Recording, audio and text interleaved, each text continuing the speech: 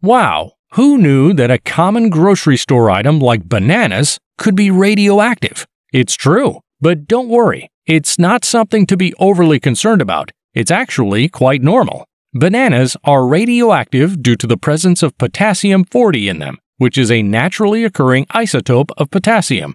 The average banana emits a small amount of radiation, 0.01 millirem to be exact. To put this into perspective, you'll need to eat about 100 bananas to receive the same amount of radiation exposure as an average American gets each day from their natural radiation environment. Here are some more numbers that might blow you away. 50 bananas are equivalent to a dental x-ray, 800 bananas equal to a transatlantic flight, and 50 million bananas are considered a lethal radiation dose, so you probably shouldn't eat that many bananas all at once.